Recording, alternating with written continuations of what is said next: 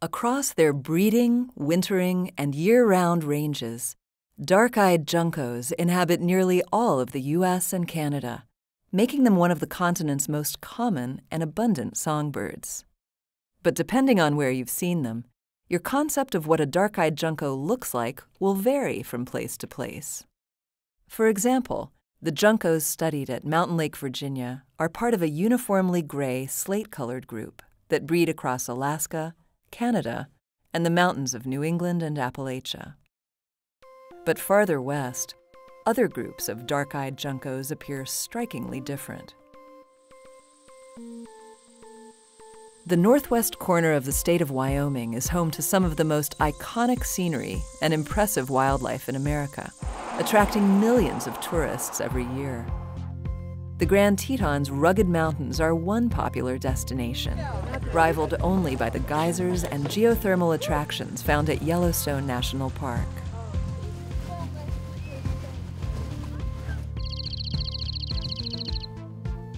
A certain group of dark-eyed juncos also makes an annual visit to this region. But they're not here to see Old Faithful. Instead, they come to breed in the lush mountain forests during the spring and summer months, taking advantage of the mild temperatures and abundance of insects. Named for the colored feathers on their flanks, these pink-sided juncos also have brown on their backs and wings, features that clearly distinguish them from the slate-colored juncos.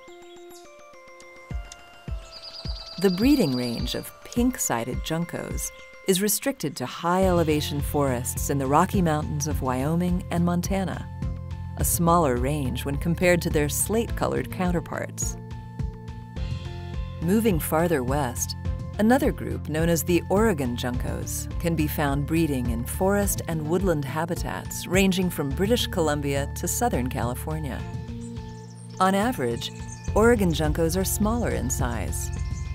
Their brown backs are similar to pink-sided juncos, yet their dark hoods could make them pass for an entirely different species.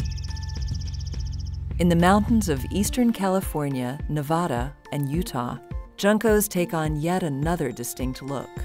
Here, their heads and bodies are a muted gray, giving them the name gray-headed juncos.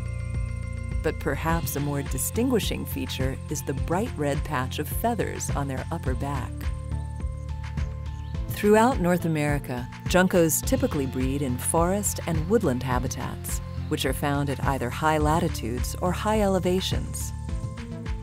These environments can look as different from one another as the birds themselves, but all of them have common features that juncos require: trees, shade, grass, and ground cover for nesting and foraging. Among the most extreme climates inhabited by dark-eyed juncos is the Black Hills of South Dakota, home to the white-winged junco. The rugged open landscape is dotted by ponderosa pines. Brutally cold winters turn into scorching summers. The dry conditions make the area susceptible to wildfires, and juncos are among the first animals to move back into recently burned habitats. This makes them a useful indicator species for wildlife managers. White-winged juncos are the largest of all the juncos, and they also have the most white in their tail feathers. They get their name from the white bars on their wings, a feature that is thought to be a social ornament. Ornamental feather colors such as white tails, dark hoods, bright backs, and colored sides are used to attract mates and establish social dominance. These traits distinguish the different dark-eyed junco groups, raising the question, why are birds that look so different classified as a single species? At the Natural History Museum in San Diego, California, curator Phil Unit oversees a research collection containing nearly 50,000 birds. Highlights of the collection include exotic parrots and giant eagles, but still the ordinary, extraordinary junco is among Phil's favorites. The junco is especially interesting to me because perhaps more than any other bird of North America, it has really conspicuous variation that still seems to be within one species. The complexity of the junco can be subtle, but it can be obvious as well. And so you have a whole spectrum of variation from the gross to the subtles. You know, gross difference between an Oregon junco from the Pacific Northwest and a gray-headed junco. No one ever would think those are the same species. In examining the specimens by hand, researchers can collect detailed measurements of color, shape, and size, and make comparisons among different groups. Museum collections exist today due to the tireless efforts of field ornithologists, men and women like Alden Miller, a professor at Berkeley, who in the 1930s set out on a decade-long quest to catalog and classify all the juncos across North America. Miller wanted to understand the process of diversification. He spent months at a time in the field, capturing juncos, mapping their locations, and taking detailed measurements of color, shape, and size, examining an astounding 11,774 junco specimens in the process. In the end, he identified 21 distinct groups of juncos across the continent. 15 of these groups inhabited the US and Canada and had the common trait of dark brown eyes. These dark-eyed juncos could be lumped into 6 distinct groups that looked quite different from one another, and each group had its own breeding range. But Miller made a curious observation. In the zones where the different juncos ranges met, it seemed that they could easily interbreed. For example, where the gray-headed junco and the Oregon junco's ranges meet in the mountains of Nevada, it's not uncommon to observe the 2 subspecies producing offspring together. Here, an Oregon junco mother tidies up and removes a nestling fecal sac.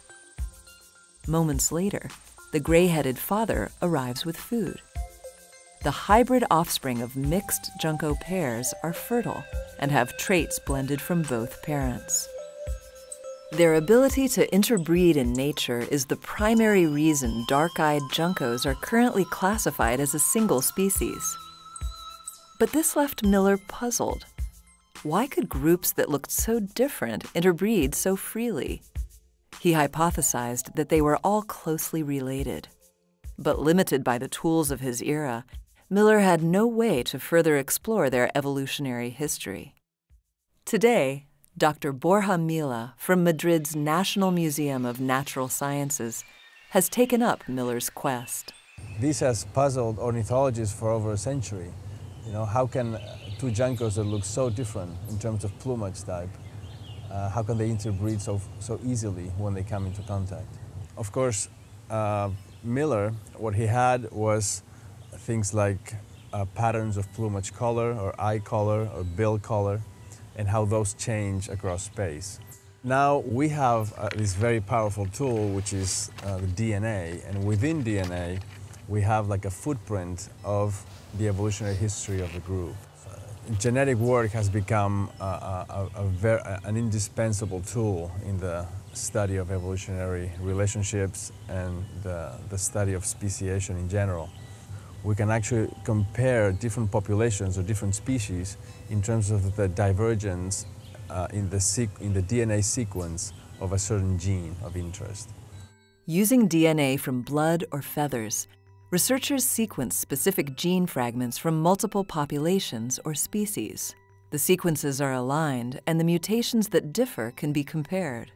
So 2 populations can be identical genetically, or they can differ by several mutations. And quantifying that amount of divergence is very useful to then reconstruct a phylogenetic tree, like a genealogical tree that allows us to understand the evolutionary history of the group. In this example, populations B, C, and D share a mutation in the 3rd base pair that distinguishes them from population A, suggesting that these groups likely share a common ancestor that diverged from population A in the past. Also, Populations C and D share a mutation in the 8th base pair that distinguishes them from population B, indicating that C and D are the most closely related and share a recent common ancestor. Population D also has a unique mutation that distinguishes it from population C. Because all 4 genetic sequences are quite similar, they likely share a common ancestor farther back in time. Once we have put together these evolutionary relationships between the different species or populations, we can actually understand better how these different physical characteristics like plumage color or eye color changes with time. Another very useful tool to us is what we call molecular clocks, because we know that some parts of the genome mutate at constant rate. We can calibrate that rate, and then for a given level of divergence, we know that it's equivalent to a certain amount of years. Mila and his team used a mitochondrial DNA fragment called cytochrome oxidase 1 that typically distinguishes even closely related species of birds. Based on known divergence times from other species, the molecular clock of this gene has been estimated to tick at a rate of approximately 2% sequence divergence every 1 million years. But for the dark-eyed juncos, the genetic sequences were so similar that it was impossible to construct a typical evolutionary tree. Instead, the 6 major groups clustered together, more like a bush, all differentiated from a common ancestor, the yellow-eyed junco, which inhabits the highlands of Mexico and Central America. Between dark-eyed junco forms, we find very few genetic differences. And that means different lineages, even though they look very different in terms of plumage, they're extremely young. So they diverged very, very recently, just a few thousand years ago. In fact, we know this happened after the last glacial maximum, which took place about 20,000 years ago. So this, in evolutionary terms, is extremely recent. So this helps us to understand this capacity for interbreeding, which was very difficult to understand otherwise. And genetic data allows us to obtain a date for when that divergence happened. Combining Alden Miller's data on geography and physical characteristics with Borja Mila's genetic results finally allows for a comprehensive explanation of dark-eyed junco diversification. I think what's unique about the junco radiation is that it's 2 things. It's that it's very rapid, but also that it's very recent.